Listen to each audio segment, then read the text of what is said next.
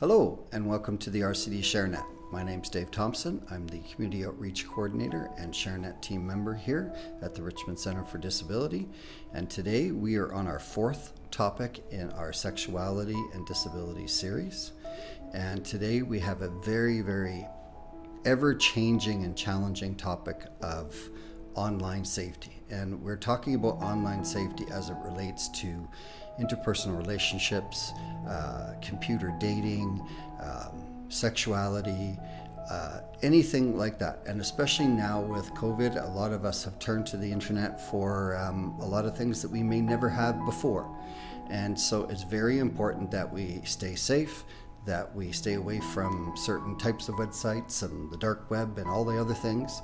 And so Sherry and Darren from the Link program, as always, give us some great information and tools on how to do that. So this is online safety as it relates to interpersonal relationships. And these videos have been produced by posAbilities with the facilitators Sherry and Darren, and they are from the Link Safety, Relationships and Sexuality program. And I hope you enjoy this one. Hi everyone, I'm Sherry. I'm a certified sexual health educator through Options for Sexual Health BC. I use the pronouns she and her. I'm also a board certified behavior analyst and a clinical supervisor here at posAbilities. Hi everyone, my name's Darren and I'm a certified sexual health educator through Options for Sexual Health, and I use the pronouns him and his, and I'm also a team manager with posAbilities. And today we're going to talk a little bit about the Link program.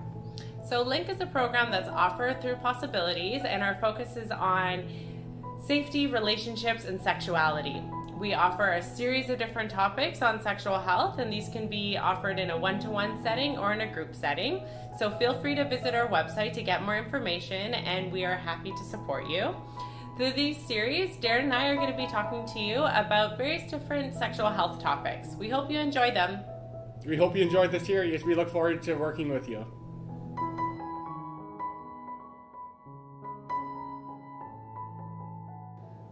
Hi everyone. Welcome to Sexual Health Talks with Sherry and Darren, and today we're going to be talking about online safety and pornography, a really important topic to be aware of. Yeah, and I think, the online world's a very exciting place. It can be new for some people, but there's also some things that we should look out for, because we could put ourselves in an unsafe situations if we weren't paying attention to a few things. That's right. Online world is a lot more popular today than it was even 10 years ago, right? Mm-hmm. Everyone's always on their phone, even when they're waiting. And it's a way that, the internet can be a great place because it's a way that we stay connected with old friends, new friends. A lot of people game online and they chat with other people through Discord, or people now venture to online dating, right? Because it's a little bit harder to meet people in person, especially through COVID. Everybody resorted to online dating, but like you said, while it's really fun, it can be pretty risky. And I think it's important that we talk about all the risks of being online. Yeah, and I think, a place to start looking is just generally passwords and usernames. A lot of people use maybe their first and last name in an email, or even on whether it's Instagram or Facebook, but it is safer if you don't use them, but again, a lot of people do. And also with passwords is, you want to make sure you're not using the same password for different sites. For example, if you use a password with your banking and then with your Instagram, what can happen is now someone has your password if they find your Instagram password to get into your banking. That's right. So that can be unsafe. And generally, a website will tell you need to have, capital letters, smaller letters, a symbol, numbers. I know that for me, I use my phone to help with my password, so it uses my face to know that it's me that's making a password or that's going into a website. And that's an easy way for me to keep track of my passwords. But some people might have just a private book that they write their passwords in and keep it in, maybe in their bedroom somewhere where, maybe their trusted person knows where it is, but nobody else. Yeah, and when we're creating online handles and emails, you had mentioned using our first name and last name is not the best idea, but a lot of people do use it. And I just wanted to add a few tips that we can keep ourselves safe or try to avoid doing if we are going to put our first and last name. So some safe things would be for us to try not to do your full first and last name or your middle name. Try to break it up. Maybe it's like your initial dot your last name. Try to avoid putting the year you were born in or your age. Try to avoid associating specifically what city or town you're in. So, Vancouver girl is fine, but if we got more specific to being like Burnaby boy or North Van girl, it becomes really specific. And then if somebody has your first name or last name, and now they know what region you're living in, it can give them a lot more information if that's what they're looking for. And unfortunately, online, there are a lot of people who their job is to just hack into people's accounts, get information, right? Well, now it's, robots can do that, or, artificial technology can really quickly look through people's information. So it's really important to just, use those reminders to help keep yourself as safe as possible. I think it's, really important to talk about red flags. I think a good red flag is if someone's chatting with somebody, whether it's through an app or, however they're chatting. If somebody starts right away asking for personal information, like what's your banking information, what's your credit card information, that's definitely a red flag.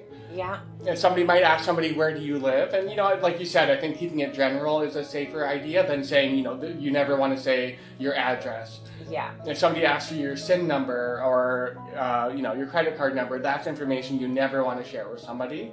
Yeah, and if someone did ask where you live, like you could say, I live in Vancouver, and they might say, yeah, but where in Vancouver?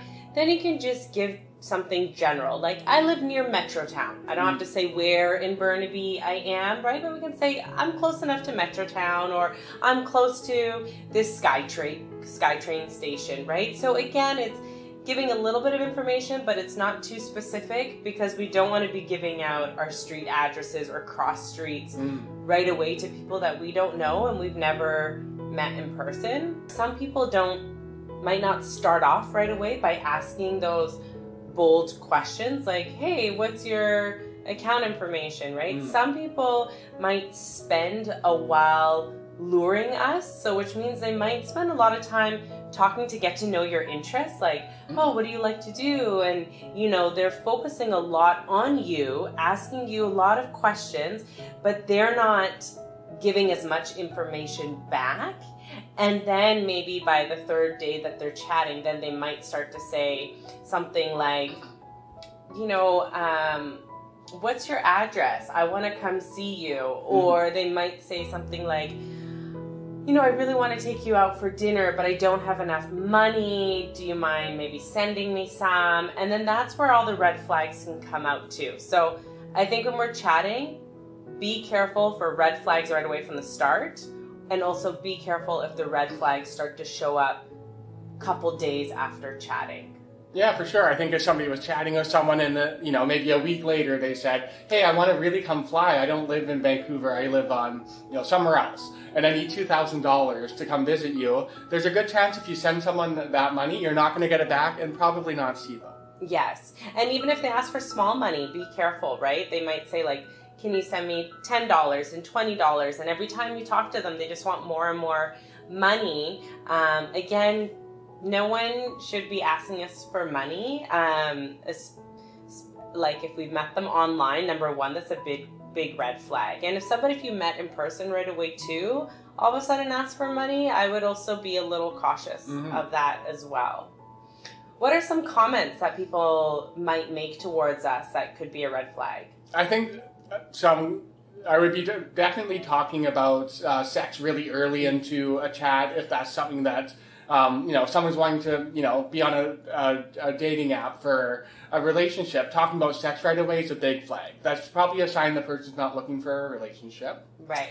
Other red flags would be a lot of compliments right away, saying, oh, you're so beautiful, send me a lot of pictures. Right. Definitely red flags. And somebody asking right away for pictures of nude photos is definitely a red flag for people. Yeah, actually, why don't we talk a little bit about nude photos? Because it is a red flag to be asking someone for photos. it is very risky for someone to send a nude photo, but a lot of people do that act of sending photos, maybe to spice up their relationship if they're in one, or to create moments of more intimacy. And some people do it because it's fun and it's flirty, but it's really important that we talk about the risks of doing that and how we can stay safe. So what are the risks to sending a nude photo? Yeah, and I think it's really important too to talk about that. A lot of times we hear it's really bad, we shouldn't do it. That's not real life. Many people out there share nude photos, and it is just, if that's something that people are wanting to do, how do you keep yourself safe with it? And a good rule of thumb is you don't want to have your face in a picture. Yeah. Because if you put anything on the internet, you have to kind of think that it could come back later. Someone could find it later. So that's a good rule of thumb, is that any pictures you're putting on the internet, that it could be found by someone else later. Be careful of the platform you're putting up. So nude photos should not be going on Instagram. They should not be going on Facebook, because our network of people who follow us can see that. Mm-hmm. If someone chooses to send it to someone through a text message, like you said, Darren, don't have your face in it.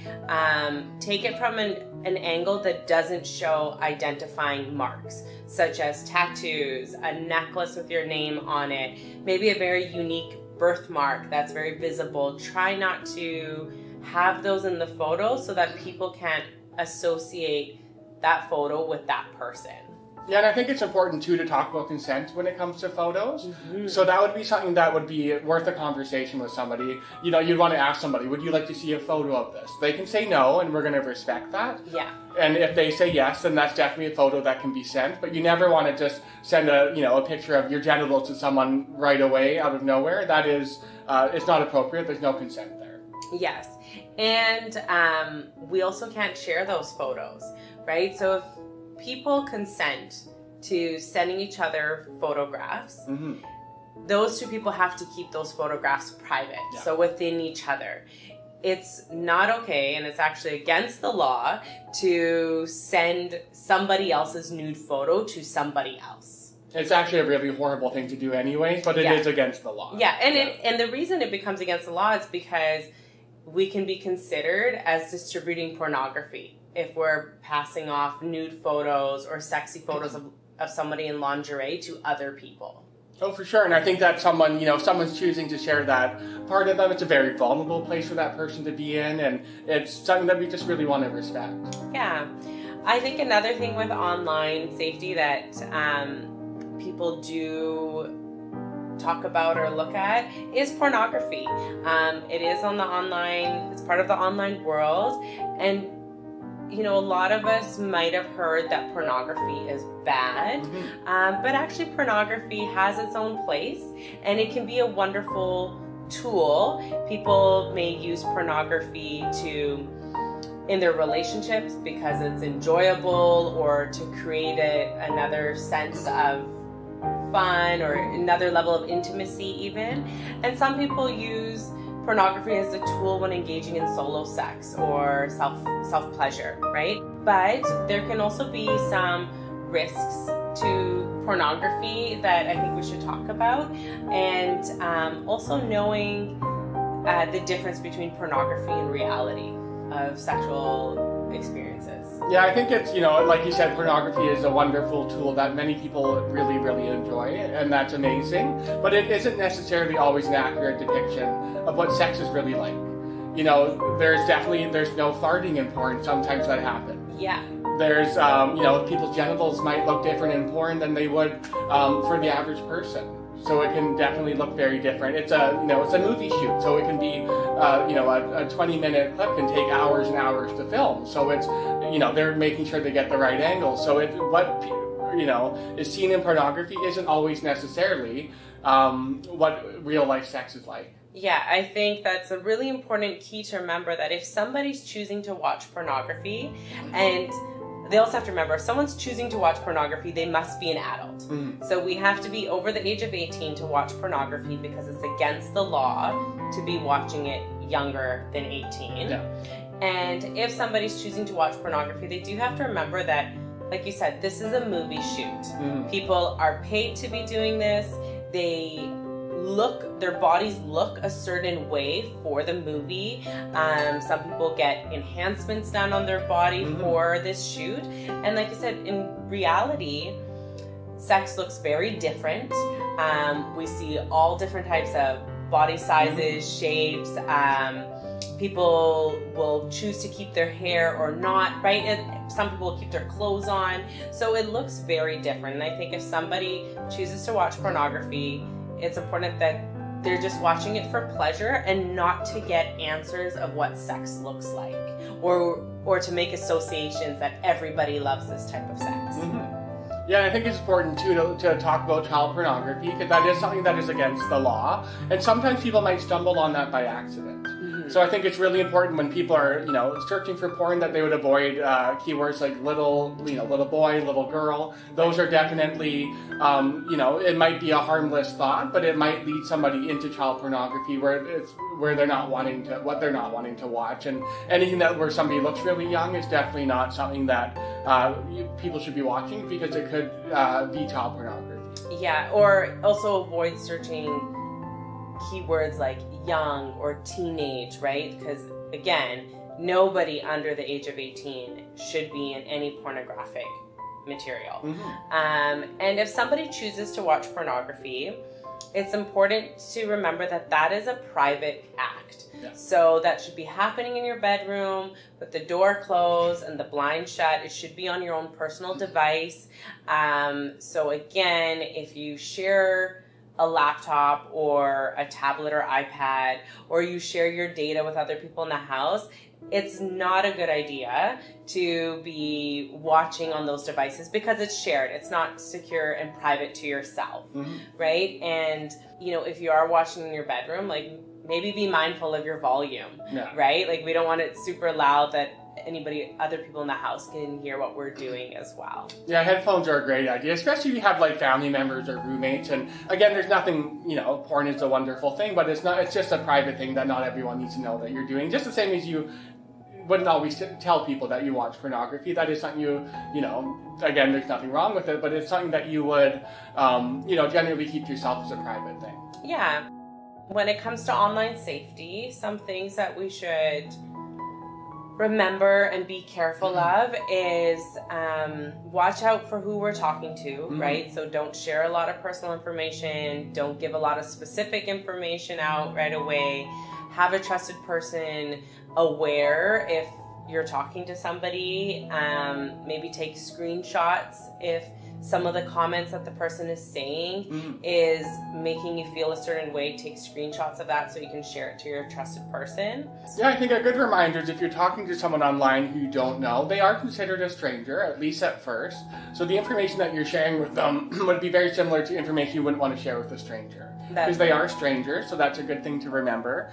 And I think another thing for people to remember would be that whoever's on the internet may not say who they are. Right. So they may send a picture of somebody, they may have a persona that they use, but it's not really the person that's there. So it could be someone could say, hey, I'm a 25-year-old person, but they're actually older than that.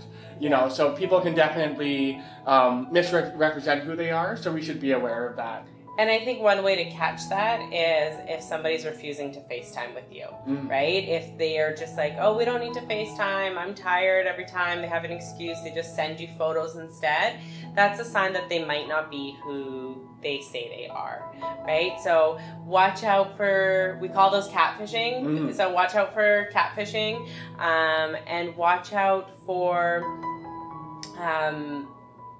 information that people are asking for.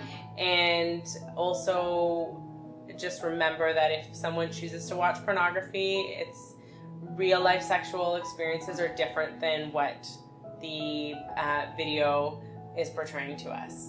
Yeah, and I think a really good last reminder would be, if people are online dating, again, many people do. That's completely what many people do nowadays to find a partner. Is that if somebody's wanting to meet with somebody off of a dating site or a dating app, it would really be a good idea to, talk to a trusted person about that. If you have someone in your life that you feel comfortable talking to about that, but also it's really good to meet someone in public for the first time, just to get to know them. Just again because people do misrepresent themselves. Yeah, and I think when we're meeting in public, there's some safer choices we can make, like daylight, a busier public place, right? Parks are public, but there's some parks that are a little bit more remote or nobody's often there. Yeah. So that wouldn't be a safe public place to choose. Yeah, I think some good places could be a restaurant, even a movie theater or a coffee shop. There's going to be other people around just in case, because, it could be a point where you meet someone and you don't feel safe and you think, this isn't good for me. I actually do have to go. Yeah, exactly. So we hope you learned quite a bit from us today, and we hope to see you next time. Bye. Bye. Hello, I hope you enjoyed that video. And we do acknowledge these are challenging topics and not always easy to talk about. So if you have any questions or concerns, please look at the description below for the contacts to the LINK program. And please watch for our other videos in this series coming up on sexuality and disability. Bye for now.